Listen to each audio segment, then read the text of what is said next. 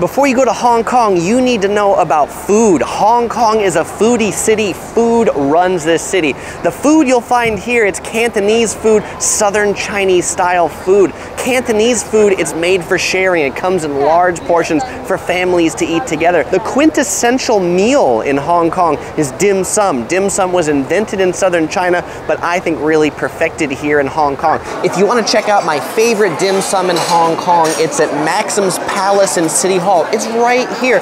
It's this big banquet style dim sum restaurant. What have I got here? I've got shumai, shrimp dumplings, pretty good. And so what I like about this place, they do cart service, and the dim sum comes around on carts. There's English on the carts, and you order something, and then they stamp this card, and that's how you pay at the end, is by how many things they've stamped. Then they come in different sizes. The different sizes equate to the different prices. When you're ready, you just call out and say that you want a bill and hold this up. The tea, they give 2 pots here, these nice stainless steel pots. This one's got tea in it. Woo. And then this one just has hot water in it if you want to dilute the tea because it got too strong. I will say, if you like soy sauce in dim sum restaurants, you need to ask for it in Hong Kong because it does not come on the table. This comes with the serving chopsticks as well. And I will point out that if you want to eat here, they do this thing where there's a machine out front and you have to push it and say how many people are dining, and then you get a number, and then they call the numbers based upon how big your table is. So if you're coming here on a Saturday or Sunday, get here. We got here at 9:45 and we were seated at about 10:40, so about an hour wait if you get here before 10. If you get here at 11, good luck, you'll probably be eating for dinner. Weekdays are pretty good too. If you come around 10 a.m. on a weekday, probably no wait, you'll just walk right in. So you know what I love about dim sum, it's kind of like a movable feast, and you really never know what you're gonna get because every time there's different things in the carts that come by. They might come, they might not come, but what do we got here? These are some egg yolk steamed buns. These are some steamed custard buns. There's custard inside. These are some shrimp rolls. These are some shrimp shumai. I think I showed you those earlier. These, one of my favorite dim sum items. And I judge dim sum restaurants by 3 items. Their shumai, their chashu bao, which is their steamed barbecue pork bun, and their har gao, which is a shrimp dumpling, which we don't have yet. I'm hoping it comes by.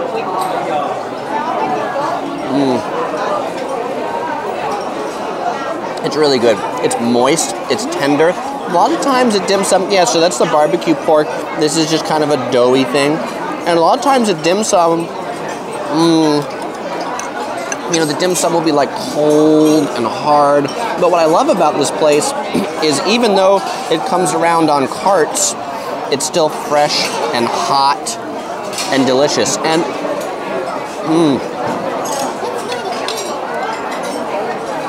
that's really flavorful. And what do you do if, like, across the room you see a cart that I see, like, over there, and it has my har gao on it? What do? Well, I just pick this up and I walk over there with my card. I get the har gao, they stamp it, and then I can come back to my table. So you could do the same. Yay, my har gao is here now. That kind of rhymes, doesn't it? But hey, this is like the quintessential dim sum dish. And it helps to learn a few of these phrases if you come to dim sum, because actually the lady that was bringing this around, she was just walking around saying har gao, har gao, har gao, har gao. She wasn't saying shrimp dumpling, har gao. Then I say har gao, then I get, ooh, some delicious har gao. And you can tell it's still steaming. Like, this is fresh out of the steamer. Delicious. Let's get a little bit of soy sauce on it.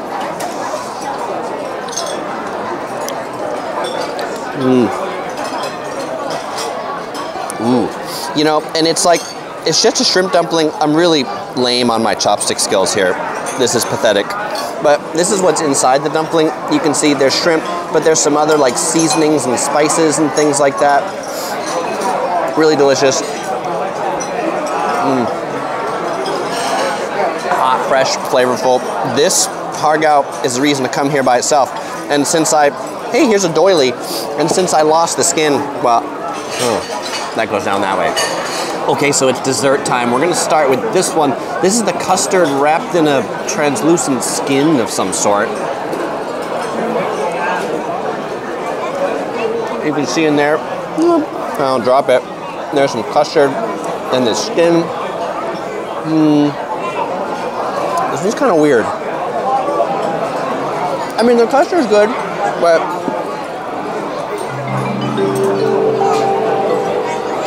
don't know that I like the translucent skin. I think I like the custard when it has a little bit more dough by it. This is almost like eating custard by itself. So maybe I'll come back to that in a moment.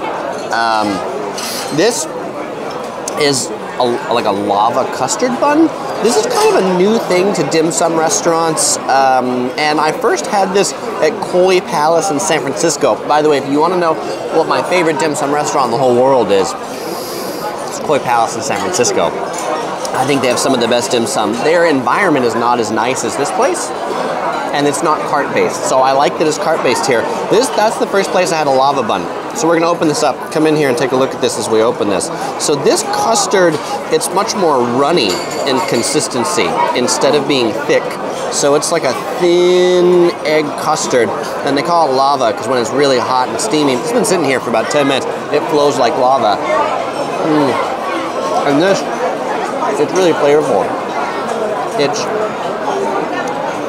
salty and sweet kind of together. It's really pretty good.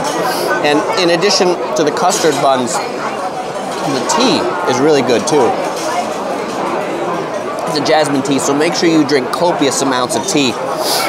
And so some people, like the review maxims, say, well, you know, none of the dim sum here is the best of any dim sum, but something that they do well, I'll call your attention over to that way, is the view. The view here is the best out there on Hong Kong Harbor, which you'll recall means fragrant harbor.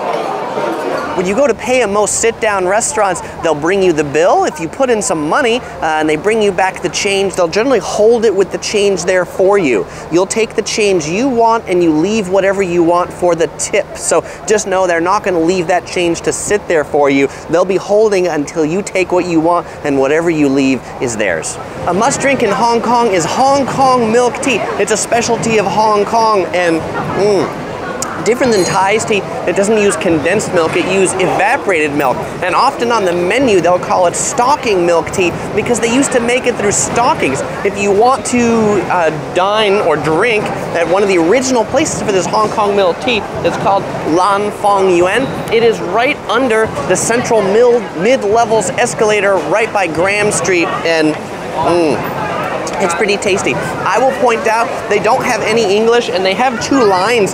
The big long line, that's the seat inside. The short line on the left, just hop in that one if you want to take it to go. Go up, say you want a milk tea, 23 Hong Kong dollars. And while you're here, you can explore some of the produce and outdoor markets up in this neighborhood. For a quintessential Hong Kong dining experience from old, dine at some of the Dai Pai Dong. These are the street stalls, and they've been outlawed through actually most of Hong Kong, but you'll find them in a few neighborhoods around the central mid-levels escalator and also around the Temple Street night market. They often set up at nighttime, and you can dine just at one of these tables out on the street.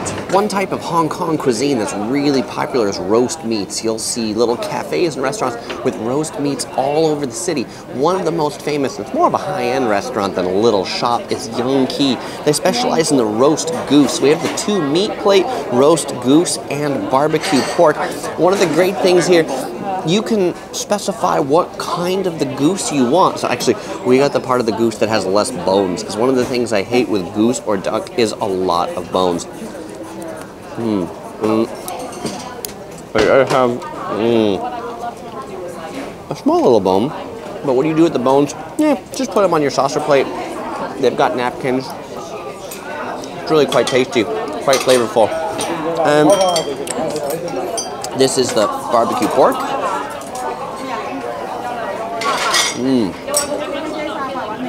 Has almost like a honey flavor,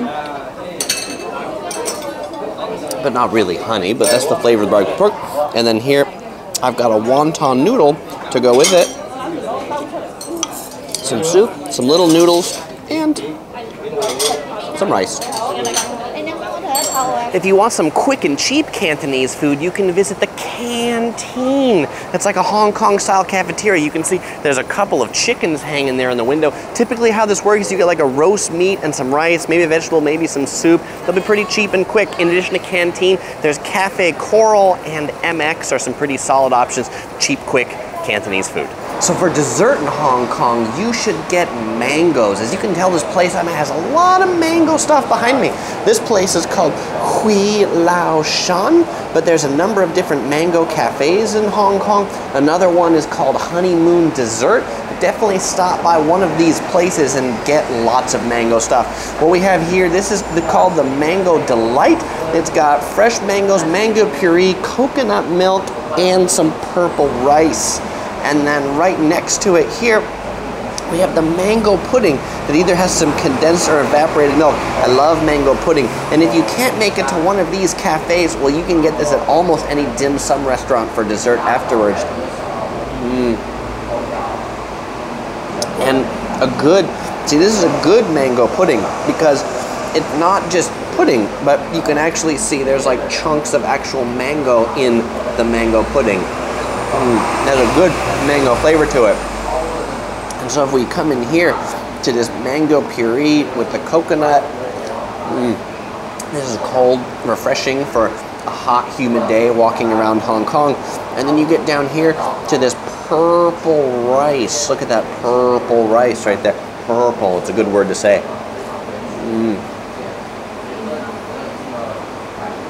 And it just adds a very interesting texture to the whole thing. The coconut milk gives a creamy taste to the mango, so definitely check out some mango desserts in Hong Kong. For another classic Hong Kong dessert, classic maybe isn't the right word. This is fairly new Hong Kong dessert, but it's spreading like wildfire or like wild egg puffs. It's an egg puff. It's kind of like a waffle. We got this one from Mammy Pancake here on Temple Street Night Market. Also Hong Kong milk tea.